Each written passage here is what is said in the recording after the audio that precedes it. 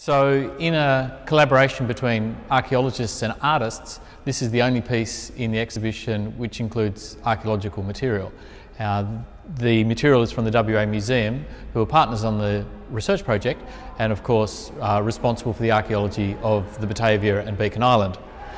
This piece is by Corioli Souter, who is a curator in archaeology, and you can actually see fragments here of a jar which actually comes from the shipwreck itself, from earlier excavations, and it's been framed up in this fashion, and then another jar here to the right, more complete. And the importance of these is that they actually, on the vessels themselves, are depictions of women.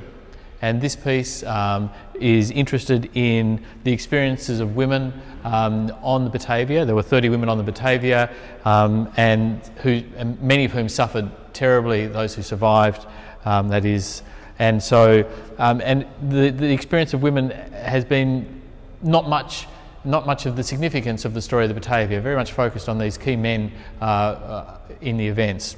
And so Corioli is interested in trying to do something that a lot of archaeologists are interested in, and that's trying to find a way to talk about and give voice to people who perhaps have been left behind by history. And this piece responds to that. There is an associated audio visual element which is viewed on an iPad, and in that she's actually got people to do voiceovers, local Dutch people, so Dutch accents, voiceovers, and a series of still images related using Dutch art of the period to actually try to bring women into the story and tell a little bit more of the narratives around those women who are on board the Batavia.